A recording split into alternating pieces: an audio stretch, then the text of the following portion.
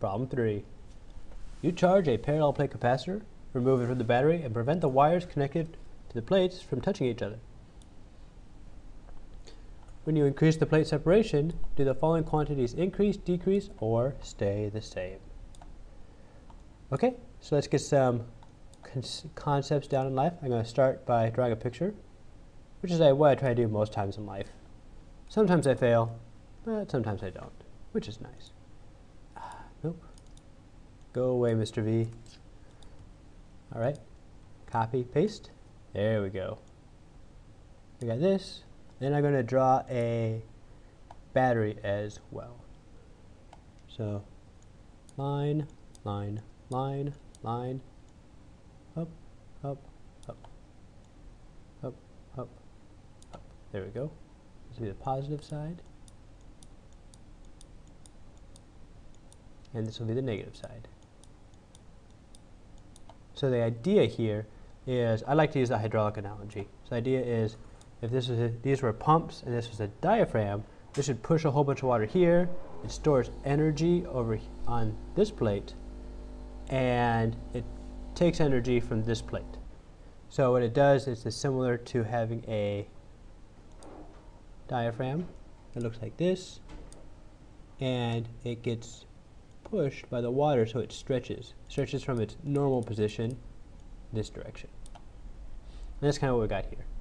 Well, then they say they remove it from the battery. So, wait a second, do I have an eraser? Do I have an eraser? Is that an eraser? Maybe. Shazam! Ooh, that was a little more excessive than I thought. Okay, die.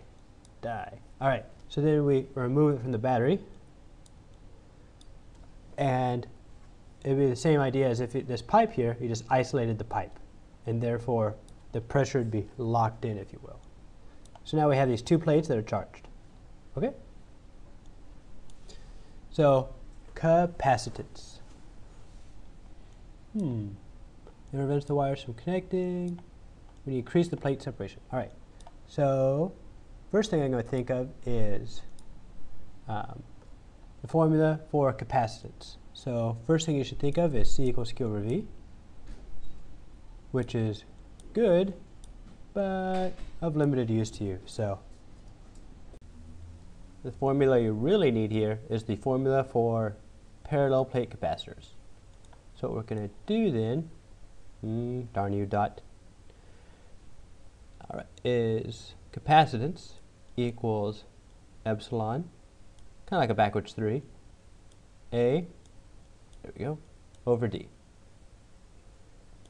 Where this epsilon right here, it's not epsilon naught, it's really epsilon naught times epsilon r, where epsilon r has to do with the dielectric. But if they say with air, then it's just going to be epsilon naught. If the dielectric is air, then epsilon equals epsilon naught, which is what you'll do most of the time. All right, so they say that the distance increased between the two, so I'm going to do some arrow analysis. Hope this goes up, therefore, that's a terrible arrow. Therefore, capacitance lowers. Yep, capacitance will go down. Because when you get a bigger number on bottom, you get a smaller number overall. Yeah, I'm going to go with that. So, decreases. All right, Q. How does Q change? All right, this is almost a trick question. So, there's these plates which have charge carriers on them, which are either positive charges or negative charges. Or a more accurate way to look at it in life is electrons or lack of electrons. But I'm going to say positive and negative charges just because it's more intuitive that way. So, the only way that they can travel is through a conductor. There's no conductor attached to these plates. The wire has been removed or isolated. Let's see. Touching each other. Battery and prevent the wires connected to the plates from touching each other. Okay? Let's make sure I'm not reading this. It's now removed from the batteries. Removed from the battery. Okay? So these charges are on the plates, so it doesn't matter where you move the plates, the charges are still going to stay there. So here, Q, which is measure of charges, i.e. measure of electrons, will stay the same. So unless you get like some arcing and dielectric breakdown and electrons flying through the air, you know, traditionally what you think of here is unless you connect the wire, all the charges will stay on the plates. E, the energy between the plates. Now just intuitively here, I'm going to think of it as you have these two plates that are attracted to each other. So if we move the plates further away from each other, they're going to be attracted to each other. So if you pull them apart, it's going to be like there's a spring between them pulling them together. And if you pull that spring further, there's going to be more potential energy in that spring. So if you pull the plates apart from each other, it's going to create more energy. Because, you know, these two plates, they want to smash into each other, you pull them apart, and you let go, and they're going to smash each other. And if you just let go when they're close together, they'll kind of smash each other. If you pull them apart, they'll smash each other even harder. Therefore, the harder smashing will be an increase in energy. So now that I have an intuitive idea of what's going on in life, let's see if I can actually prove that in any meaningful sense. So we have electrical energy equals 1/2 CV squared, which is sort of useful, but they ask us what voltage is in the next one, so we don't really know what voltage is yet. Okay?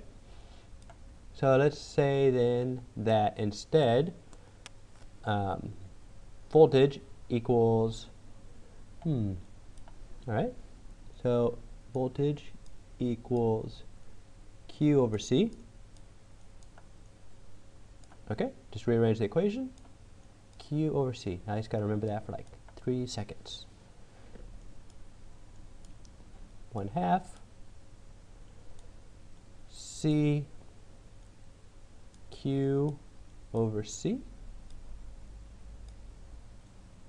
This will be squared, which will give us 1/2. Let's see when the C's will cancel, so we'll get Q squared on top over a C on the bottom. Okay, let's see if this makes sense. All right, so Q stays the same, so Q doesn't matter. So all that's going to matter here is C.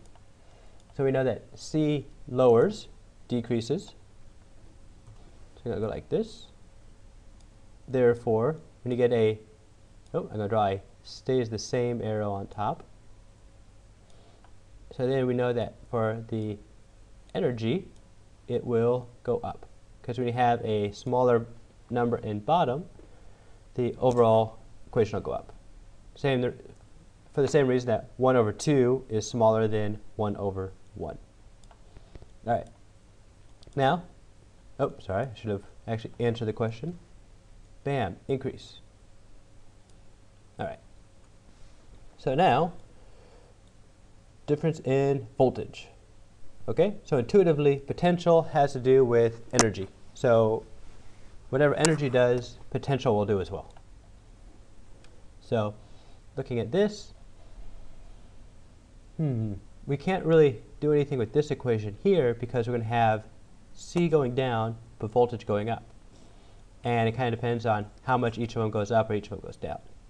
So what I'm going to do then is I'm going to now rearrange this guy again so that, we already know that C equals Q over V. Got it. Score. All right. This is probably terrible boardsmanship, but we know that C equals Q over V. Q over V. We have a V squared. We cancel out the squaring, and we get QV. QV over 2. Bam. We know that Q stays the same. We know that energy goes up.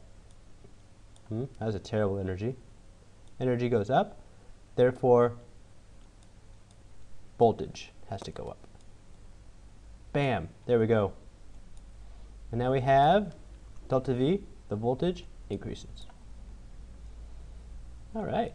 That seems reasonable. And that's all we do with this question. All right, on to number 4.